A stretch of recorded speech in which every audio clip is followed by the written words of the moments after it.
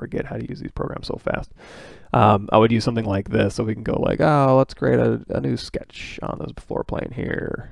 And then we're gonna, with our sketches, we'll make a little rectangle here. And here's where you can type in like, oh, okay, I want this to be exactly however many millimeters on here. And then when you go in here, we can make like a circle sketch here. And another one here. And then you could just type in 15 millimeters. And then go ahead and put that on there, and it's perfect. Then we can stop the sketch. And then here we can go like, let's pull this thing up. And you want this to go up 50 millimeters? No, I want it to go up 25 millimeters. Boom. And then you can go through here and you can modify. We can do a fillet. We'll fillet this one like so. And then we can chamfer this other one here.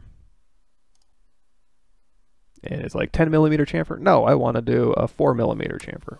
Okay, that's really precise. And you know what? Let's also do, I could have done this in the sketch as well, but we can also do multiple here. And we can say a 5 millimeter fillet on here.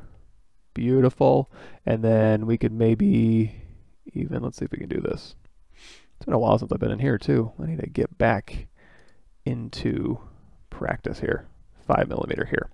Okay, so this is a very, very precise object here with down to the millimeter here. So if I take this thing here and we go into our bodies here, and let's say we want to save as STL.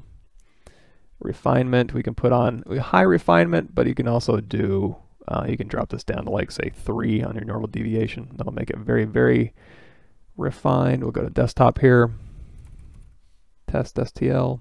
And then we can go into ZBrush, and then we can go into Z plugin, 3D print hub, import STL file from your desktop.